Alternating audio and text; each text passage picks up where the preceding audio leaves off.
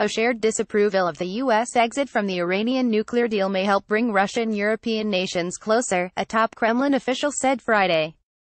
President Vladimir Putin's foreign affairs advisor, Yuri Ushakov, said the Russian president discussed the situation around the 2015 nuclear deal in Friday's phone call with German Chancellor Angela Merkel, and their positions were practically identical. Ushakov added that Putin will have further discussions on the issue with Merkel and French President Emmanuel Macron when they visit Russia this month.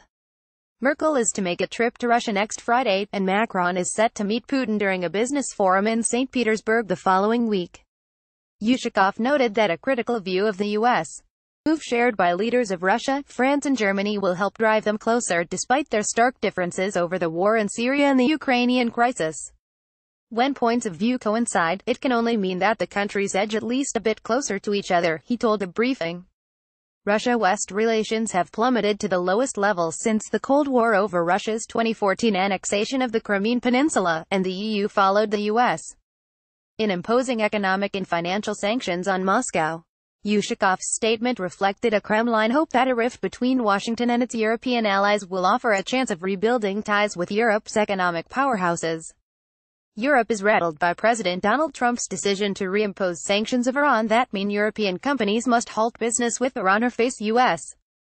punishment. Ushakov noted Iran wants to stick with the deal and that Russia is trying to keep it from falling apart.